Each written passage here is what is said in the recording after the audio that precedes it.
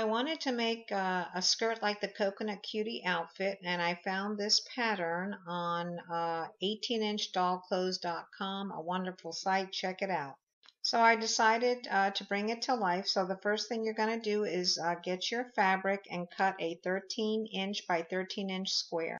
So the first thing you do is you fold it in half, and then you fold it in half again, and then one more time until you have this triangle shape. The most important thing to remember, as I made a mistake, is to have all your folds on one side, and then take these measurements and you're going to cut 1 3/4 inch from the point and then 5 inches down.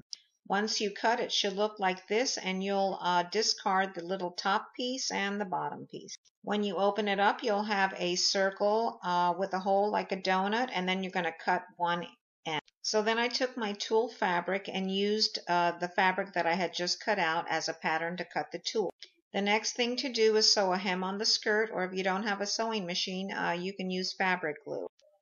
Then I attached the tulle to the skirt with pins. You want to place that tulle on the top part of the skirt, the right side of the fabric. Then you want to take another piece of fabric that's going to be the waistband and cut it about 13.5 inches long by 2 inches wide. Then you will pin the waistband piece to the skirt. Don't be afraid, give it a try. Once the waistband is sewed to the skirt, you want to give it a little slit from the edge into just before the seam.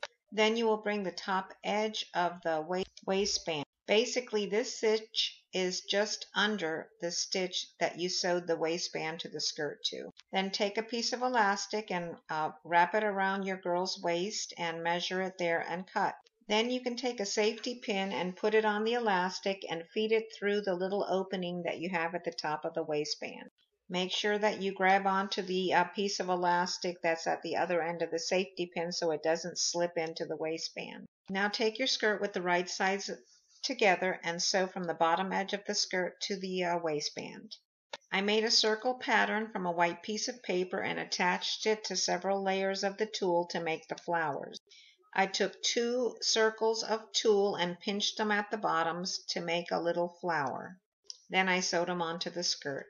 I had a white t-shirt, so I just printed out the image of coconut and actually for this photo taped it onto the t-shirt. If I can give you one piece of advice and you have a chance, learn how to sew.